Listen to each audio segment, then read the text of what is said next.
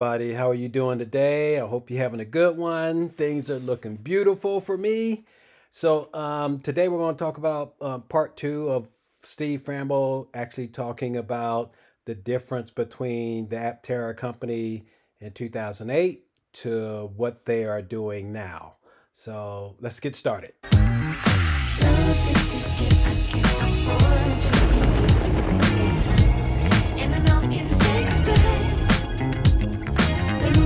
My mind can't find the words, no, I can't seem to find. But I'm really trying to get reason, rhyme, and sake of time and choose whether we green or yellow, whether we deep or shallow. Please me now, 'cause we're about to lose, whether we buy or hello, whether we stay or jello. All right, everybody, welcome back to my channel. It's good to have you here. Everybody looking forward to Aptera coming out with this baby. And so here's some of the things that we could look at.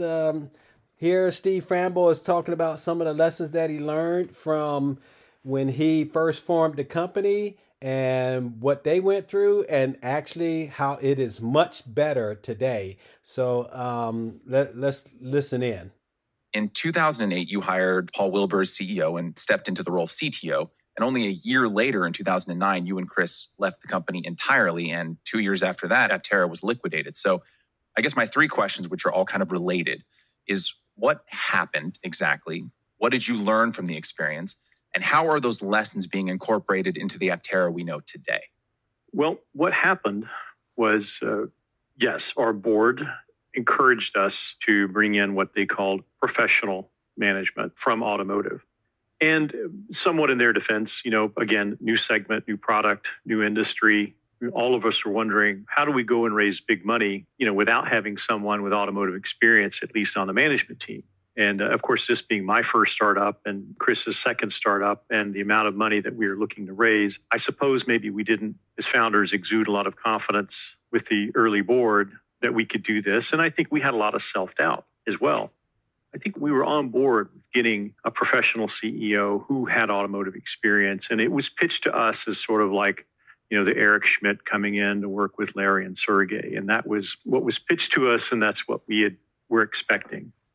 But we were completely unprepared for the sort of Machiavellian evolution of the power structure and dynamics. And I've since come to learn this is sort of the standard fare, with at the time companies like Chrysler or other automotive companies. It's a very cutthroat, stab your way to the top, climb the ladder however you can kind of business. It isn't how Chris and I work or deal with things, but I suppose it is a reality, of the world. That's just how the world is. And so I'd say from the beginning, the relationship just didn't work well. We later found out they were not very complimentary, or not even, I suppose, trying to help us or support us, with the board. They were maybe professional team, had some plans all along. But it became clear we just couldn't work together. There wasn't mutual trust. There wasn't respect. And most importantly, they were unable to raise money. So Chris and I had raised all the money at that point. So after a year of this, Chris and I decided that they had to go. And we made our case. We built consensus with the board. But when it came down to the board vote and the fight, if you will, we were outvoted by one. And so we left the company and parted our ways. So that's kind of the short story of what happened. I went and started a vertical farming company because I love food and I love growing things, and I didn't want to use pesticides or herbicides. And so I got my first term sheet in a month after I left Aptera, and started FamGrow. And Chris started Flux Power, which at the time was, I think, one of the first sort of aftermarket or industrial BMS battery systems that one could buy for lithium. But I would say that we did not align well with the team. There was lots of friction. I think we tried. Maybe there's always stuff we could do better, but they were trying to run it like $1 billion company, and they were spending like it was $1 billion company, and they weren't able to raise any money. And so that was why we precipitated that fight, and we lost, and that's why we left. I think sharing that is really vital, actually, because even myself, who followed Aptera back in the day, when it went under, at the time, I was like, oh, I guess I guess it just failed, right? Like I didn't know the backstory behind it. But the way that you're framing it makes it more in line and more of a piece with, let's use the most classic example, Apple. You have a visionary founder who is convinced by the board to bring in a more traditionally minded CEO, John Sculley, the former CEO of Pepsi. And then exactly 2 years after Sculley was brought on, Jobs was out, right? And again, anyone who back then probably wasn't familiar with the inner workings of Apple might think, oh, well, Jobs must have been, he couldn't cut it. And then watching a floundering Apple over the next couple decades, I guess just Apple is not a good company.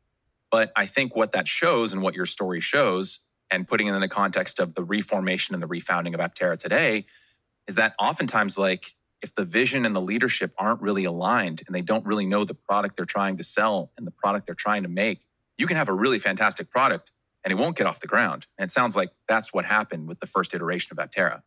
That's right. You have to believe in it.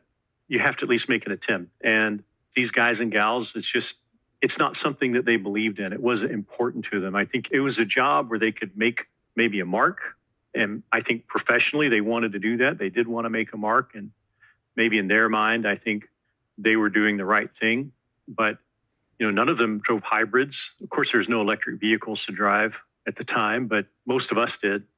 And, we tinkered with electric vehicles, scooters, bicycles, cars, et cetera. There was this sort of ecosystem of hobbyists and lay knowledge in going in that field, that we had developed. And the team from Detroit just really had no interest in inserting themselves into that.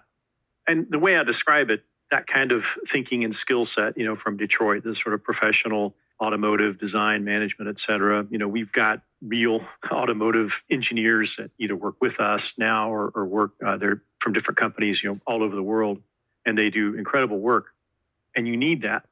But do you need that mentality driving at the top, like the kind of leadership that you have at GM or, Stellantis or something like that?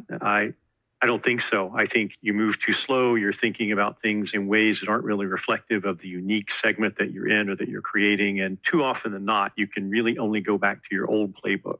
And I think it's just one of the common things that even today we look for with managers who come from other industries. We have to make sure that they're open-minded enough to jettison thinking that may not be appropriate. And it's very difficult for professionals to do after 40 or 50 years old.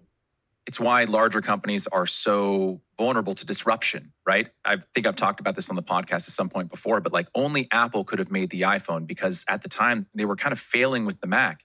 Microsoft was trying to make a smartphone that was basically a miniaturized Windows 95 because that was their strength.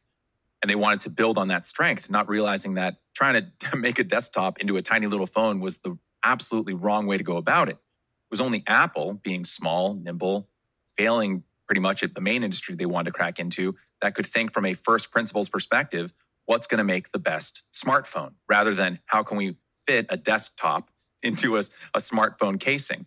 But to something you said earlier, Stephen, I so relate to it because I think it happens in every single industry. I certainly experienced this on film sets and in advertising, but when I was working in independent film and trying to get like something I'd written off the ground, I realized very quickly that you can be working with incredibly talented, capable, genuinely fantastic, wholesome, wonderful human beings, people that I am friends with to this day. I realized that getting other people as passionate about what you are passionate about is one of the hardest things to do, because the thing that is driving you every day, the thing that caused you to leave Illumina, the thing that would cause me to try and start a script from scratch and then try and get all the funds together and make something, right? Like that burning ember in your chest that keeps you up at night that you have to try and go for it, right? That thing is so unique that trying to communicate that or spread that to other people is so hard. And I imagine that even in this iteration, in the 2019 iteration of Aptera, like you were saying earlier, getting people on board with that vision, finding that right team that's either just as passionate or nearly as passionate as you and Chris are, is probably one of the hardest things about forming or reforming a company. To some degree, let me explain. We're really, really lucky. I think in most businesses, that is absolutely the case. Most of America, right, is built and operated by companies that do all kinds of innocuous things, from building widgets or shipping boxes or making machines that, palletize stuff. And these are all critical things for families to have food and for people to have income and for the economy to flow, like all kinds of critical jobs that are they're just not exciting, but they're critical and they're necessary. In our case, it's like we've built something that serves as this lantern or spotlight that's very far away that shows people the way and it draws people to it. And it does that for us. The vehicle almost creates that passion and interest for us. It's self-selecting. The people that come to us are already of that nature because they've seen the product and they know where we're going and they know what we're trying to do. And it self-selects for those kinds of people. You know, it wasn't that way with my last company, with FamGrow and vertical farming. Yes, you have people who are interested in that, interested in agriculture, interested in feeding the world. But it's just on a whole different level with Aptera. And then you add on top of it the work that Quincy here and Sarah Hardwick are doing to spread this message socially and just to see how this builds up momentum on its own. It's unlike anything I've ever experienced or would have planned for. And I think it starts with the product. And that is what is doing a lot of the inspiration. It's less about Chris and I, needing to speak to inspire people. The product is doing that. That's very well said. Because again, when I've been telling folks about this conversation we're having, most of them, layperson who's maybe not hyper-focused on the EV market, hadn't heard of Aptera, right? But then I start describing it, or I show them a photo. And I said earlier, and I hope folks have now looked up some images of the vehicle, it has this teardrop shape, but it really is like an exclamation point in terms of when you see it, you can't help but think like, what is that? It looks dynamic. It looks, not to build up your ego too much, Steve, but it does look revolutionary in terms of its design. And I think kind of similar to how there's a very specific type of person who's going to go and work for SpaceX. Elon's like, I want to get to Mars. There are going to be people who say, I want to do that too. I can understand how the mission of Aptera, the design of the vehicle, what you're trying to accomplish is going to be, like you were saying, the lighthouse, the magnet that pulls people in. That totally makes sense to me. The other component is that nature abhors inefficiency. So we've evolved, every animal and plant has evolved to be incredibly efficient from where it was. Plants shut off different mechanisms that consume energy in different states of their existence. Humans do the same. We pattern match to save energy. The brain is the largest energy consuming organ in the body. And so evolutionarily speaking, it wouldn't make sense for us to analyze, let's say, a car. When we look at a car, we say, boxy object, it's rectangular, it's steel, has four corners with rubber things. Oh, this must be a car. Instead, we just pattern match. We learn what a car is, and that uses less energy. And so when people see things that are sort of within what nature intended, whether it's the shape of a bird or the way a leaf looks or something like this, it looks natural. You expect it. It resonates with you because it's part of nature. And all we've done is just look to nature and create something that is very efficient in the way nature would. And I think people, because of that, they just instinctively infer when they look at it that this is something that it's natural, it's efficient, it's not wasteful. And they can just tell without us having to say a word. I want to ask a variation of a question I asked earlier around motivation and inciting incident. Because like we've mentioned, in 2019, you and Chris relaunched Aptera Motors and are planning to begin production on your first electric vehicle, the simply named Aptera, in 2023. So what brought you back? What was it about this moment and this market that makes it the moment and the market for Aptera Motors? Why now? After the dissolution of Aptera, I had stopped thinking about electric vehicle startup, anything related to that space ever again. I just put it out of my mind. And I don't know that Chris ever did. And it was maybe 2 years after we moved back from the Middle East, my family and I went over there as part of my work in ag tech.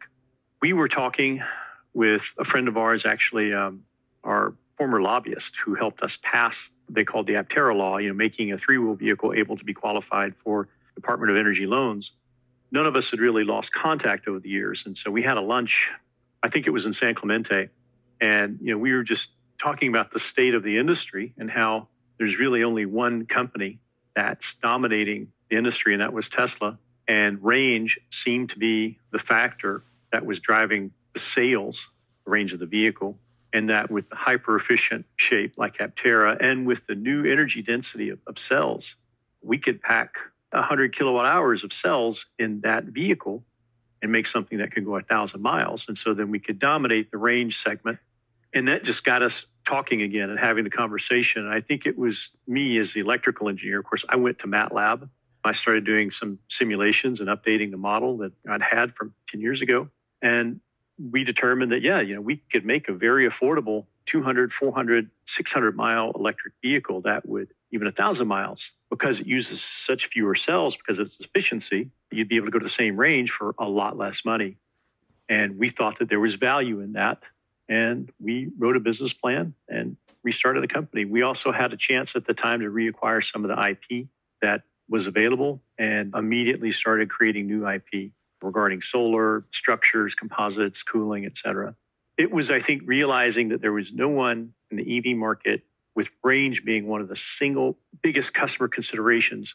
The thesis that had been presented by the industry was, well, we're going to address range by making the vehicles bigger and shoving more batteries in it. And we just thought that was the wrong direction. We have to use fewer batteries to go further. And we want to use fewer batteries to go further because that's less mining, that's less resources, that's less labor, that's less cost for the customer. So we wanted to figure out how to do more with less, because the current direction we didn't think would be sustainable without large incentives, or they would only be available for the really wealthy. And we thought that for EVs to have an impact, they need to be available for everybody. And with a starting price point of $25,900, it's a lot more attainable than most other EVs on the market. Steve, we are so glad you and Chris came back and started Aptera again. We know that you're looking out for the planet Earth and for us lowly people who can't afford these high-end vehicles that they're coming out with. We really appreciate all that you and everybody at Aptera are doing. Now we're going to look at what's happening on the accelerator program, and we want to keep our eye on that, knowing that this is really going to kick us off. And so here we see, okay, there's 394, okay, investors. All right, they still coming in. Now we're at 5.56 million. Yes, indeed. Yes, indeed. Hey, we see they are not in order here. So this has actually been changed a little bit. You got number 20, GE is number 20 out of Texas. So RP is still number 1. They just switched the numbers around a little bit. I don't know why they did that, but here at number 6 is PG. So PG was actually number 5 the last time I checked. So somebody knocked him down a little bit. But anyway, everybody on this board here is really in an outstanding position. And we really love you guys. You guys are awesome. So everybody, I know that this is really going to start taking off when we get closer to the end of March. And so if you want to get in on this, go ahead and you could go ahead and invest $10,000 and get on board to getting your Aptera, or if you just want to sign in the regular way, you can actually go to the website and order the Aptera you want, and you can use my link right here. This will take $30 off the down payment, so all you have to do is put $70 down. And yes, Aptera is going to be ready to rock and roll here pretty soon. We see they're slowly getting everything together, and I am so excited about Aptera. These boys are on a hot roll. So yes, indeed, go ahead and make sure you get in on this project that they're coming out with, the Aptera. And remember, I'm not a financial advisor, so talk to your advisor before you invest anything, because this does come with some risk. But if you want to buy one, then it's a money back guarantee. Whatever you put down, you can get back if they don't succeed. All right, so now I'm gonna give a shout out to my patrons. You guys are awesome. Oh, and if you're new here, go ahead hit the like, ring the bell, and subscribe. You'll catch all my new videos when they come out. And of course, you know, I'm going to keep you up to date, and we're going to keep Aptera on our minds and keep this baby rolling. All right, y'all take care. Enjoy the rest of your day. You have a good one. Goodbye.